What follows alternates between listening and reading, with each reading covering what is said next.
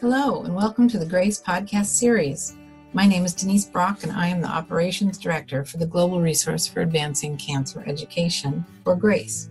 In this podcast series, we interview patients, advocates, and healthcare professionals to provide the most updated information for our community and to highlight important issues facing those dealing with a cancer diagnosis. We hope you find this information valuable. For questions or comments, please visit us at cancergrace.org. Dr. Aaron Goodman. I'm one of the cell therapists and bone marrow transplanters at the University of California, San Diego Moores Cancer Center.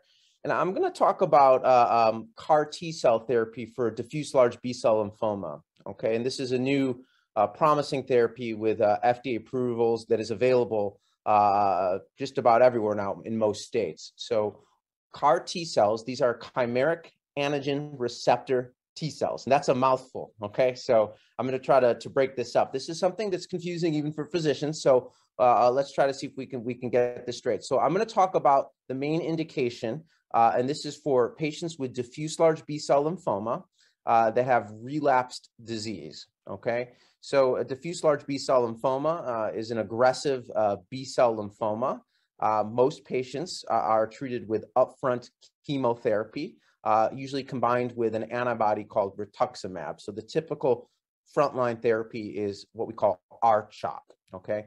And in roughly 60 to maybe upwards to 80% of patients, they get 6 cycles, so a cycle every 3 weeks, and that results in durable remissions and cures in roughly 60 to 80% of patients, depending on which data set you look at. And for those where the therapy is not successful, doesn't work, the next standard treatment would be more chemotherapy, usually something different than what they got because the first therapy was not effective. And if they respond to that second line therapy, they would then go on to an autologous stem cell transplantation. Okay, and the autologous stem cell transplantation, this is a procedure where we take a patient and we give them medicines. One's called G-CSF, the other one's called Mozobil, and this makes all the stem cells that sit in their bone marrow. So normally the stem cells live in the bone marrow. It makes them go into the bloodstream. We then hook the patient up to, it's kind of like a dialysis machine, but it's called apheresis, where we can filter off the stem cells. We then take the stem cells and we put them in the freezer. Okay, now we take the patient and give them very high dose chemotherapy, such a high dose that hopefully we kill the lymphoma.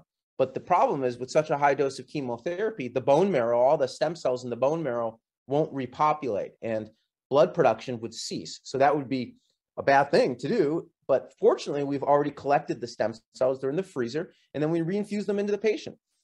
And with that approach, we can cure an aggressive lymphoma that was refractory to frontline treatment in approximately 30 to 50% of patients, okay? However, that still leaves us with a subgroup of patients, maybe 10 to 20% of all newly diagnosed patients, where the stem cell transplantation and the frontline therapy did not work. Prior to the advent of CAR T cells, this group of patients, therapy was largely supportive care or palliative treatments that weren't designed to cure the lymphoma. Thank you again for joining us. This podcast was made possible by the generosity of sponsorship from our friends at Lilly and Exelixis. Please like and follow us on Facebook and Twitter. Send us feedback, share your story, donate, and visit us for more information at cancergrace.org. Thank you for listening.